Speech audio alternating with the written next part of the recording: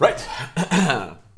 Okay, welcome to 3D, not 2D. My name is Nemanja Sekulic, and today we will start with our first Blender lesson for beginners, where you will learn how to create this really cute rocket.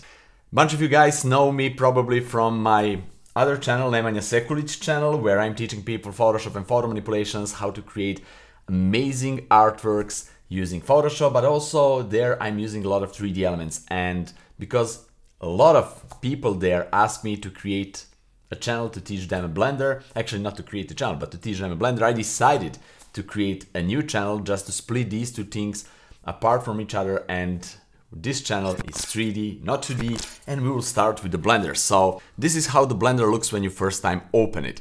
And first time you have also this, let me show you really quickly. So key map, you will have this window popped in the middle right here, and Blender will ask you for the first time, what do you want to use to select objects, left mouse button or right mouse button? Whatever you choose, it's perfectly okay. There are two different schools in Blender. A lot of people using right mouse button for selection, so to select something, go with the right, and with the left is action button, so you can do a lot of things with the left button, but with the right is to select. So they're splitting selection and action. So whatever you choose, it's perfectly fine. There is a difference. The left mouse button will work like you used to use left mouse button, and then right mouse button will be right the menu, like you used to use a mouse.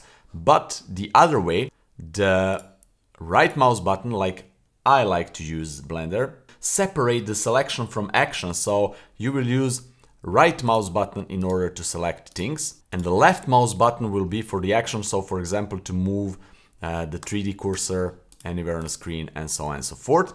So there are small difference between using certain operations here in Blender with left and right mouse button, but whatever you choose, you will stick with that probably. And also if you choose right mouse button like I'm doing here to select, then W on a keyboard will be your menu, like on the right mouse button. So this is it. And I always like to use keyboard shortcuts, which I advise you to do too, because in that way you will work faster. So this is the 3D viewport. This screen right here is called 3D viewport, and it's called 3D because you can pan in a 3D space all the way like spherical 360 degrees around the objects. And in order to pan, to move in 3D space, you will need a mouse. So it's not necessary if you're using laptops. I'm currently working on MacBook Pro M1 Max, so if you're using laptops, you can use trackpad also, but it's much harder. And also you will need numpad keyboard right here, because you will use these keys a lot to move through the certain orthographics views, which I will cover shortly. But if you don't have that, you can go edit, preferences, go to input and go to emulate numpad. And then instead of having this numerical keyboard here, you can use regular numbers at the top of your keyboard in order to use these options, which I will cover shortly. So this is how you can do it. Also, you can use this thing right here, this gizmo, in order to pan and walk through the scene if you are not using a mouse with the scroller. So scroller is so handy because you will use it a lot for so many things in Blender. My recommendation is, if you want to learn Blender and play and have a lot of fun in Blender, invest in any kind of mouse. It doesn't need to be expensive mouse, any mouse, as long as it has a scroll wheel, and that's it. So in order to move, to pan around the objects, press and hold scroll wheel, and that's it.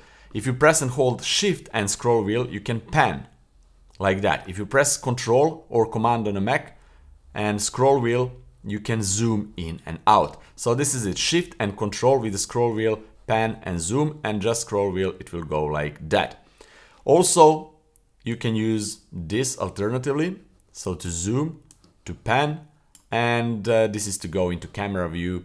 So here, let me show you, we have a camera. Camera is looking at the cube, and if you want to go into camera view, you can press here and see what camera is seeing and go one more time to exit, or press 0 on numeric keyboard and go into camera view, which I always use. So 0 in and out. Also, there are few other views. So this is, you can see here, front view. This is top view. This is right view. This is bottom view, and so on and so forth. In order to go into these views, numerical keyboard, really handy. 1 is front view, 3 is right view, 7 is top view. Control 1 is opposite back view, Control 3 is left view, Control 7 is bottom view, and 0 is camera view. So in order to go into these views also fast, there is another way. Alt, press Alt or Option on the Mac and just go up and down for the bottom and top, left, right. It will just snap into these views. So this is alternatively way if you want to use it like that. I just used to use these numbers. Sometimes I'm using this, but rarely. So all these views, front, top, left, bottom, etc. Are called orthographic views, and these views doesn't have a depth. You don't have any kind of depth. Also, you can enter the orthographic view by pressing 5 on the keyboard anytime, and you can see right here there is no depth. And also this gizmo right here is for the same action. Okay, now that we cover how to move through the 3D workspace, now let's cover how to move 3D objects in the workspace. So select the object, and on the left side here you have this menu. In order to hide this menu for I don't know what reason, I never did that, but Control or Command T is, no, just T, sorry. T is to hide this side menu. I don't know why would you do it, but this is it. I'm using T shortcut for something else. You will see that later. So the first icon here is to basically select things. Mostly use this box selection. The second icon is related to 3D cursor. We will skip it for now. The third icon is to move. So you can click it and move this along the axis. So we have Y, X, and Z axis. So this is X, red axis. This is green is Y, and the blue is Z axis. So 3D workspace. Also, this is for rotation. You have this gizmo, so you can rotate along the X axis, along the Y axis, and along the Z axis. And also, if you want to rotate it freely, just click anywhere in between and you can rotate it freely however you want. Also, we have the scale here, so you can scale the object along the axis however you want. Or you can scale the complete object just by going somewhere in between and just scale on in the same time simultaneously on all 3 axes. So this is it. And also here you can have all the gizmos active, so you can scale and move and rotate in the same time. I never use this, to be honest. There is a faster way to, let me just reset this. There is a faster way to do this. So let's go back to this box selection, and that's to use keyboard shortcuts. So select the object. G is for moving freely. Press G and X, it will snap to only X axis. Press G and Y, Y axis. Press Z, it will go to Z axis. Press escape, it will go back to default if you didn't move it. So R is for rotation, exactly the same, freely. X is for X axis, Y, Y, okay, and Z, and this is it. This is how you move it. And also S is for scale. So scale everything in the same time. X, scale it on X, Y, scale it on Y, and Z on Z axis. So this is it. It's much faster, more precise, and it's more handy later in future. You will see that. Also on the right side here we have like layers in Photoshop. It's so intuitive, you will learn in a go. And also here there are a lot of tools that we will cover also later. We have this basically render scene tool where you can choose between Eevee and Cycles render engines.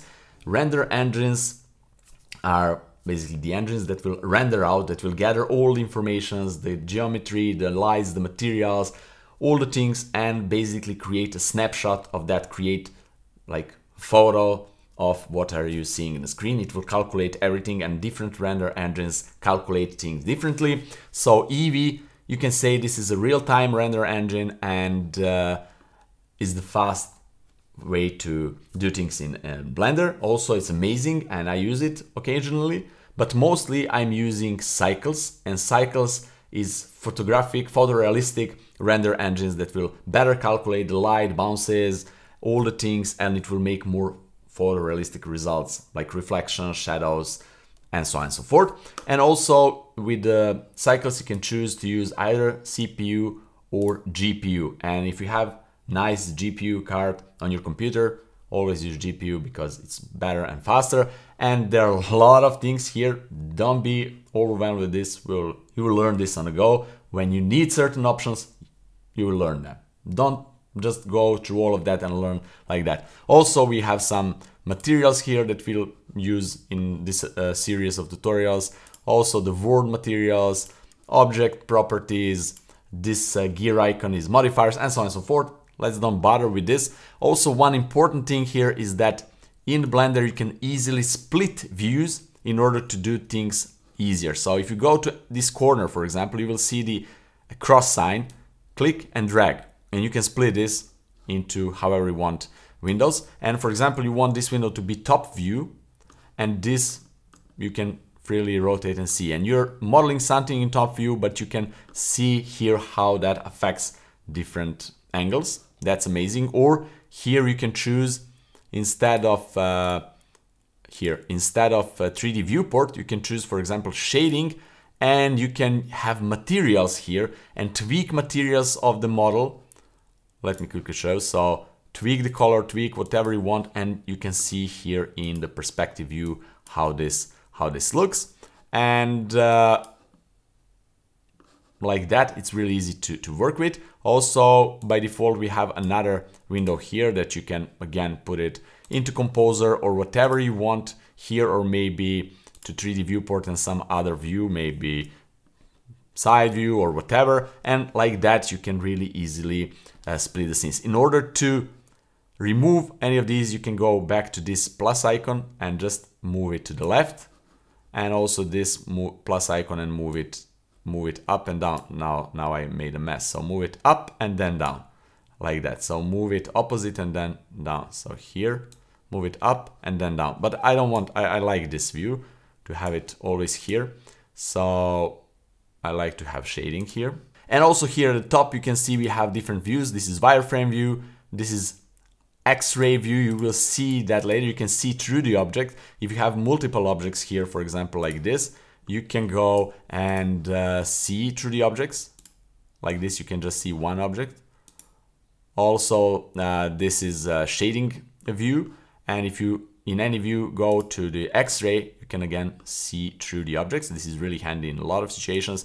And also here we have a material preview window where you can preview the materials and reflections and everything. And also this is a render view where you can see how the render will look. This is Cycles, this is Eevee, and they're giving different results, which we will cover later. Now that you know the basic here, the basic of the interface, let's start with next lesson and let's start modeling this cute rocket.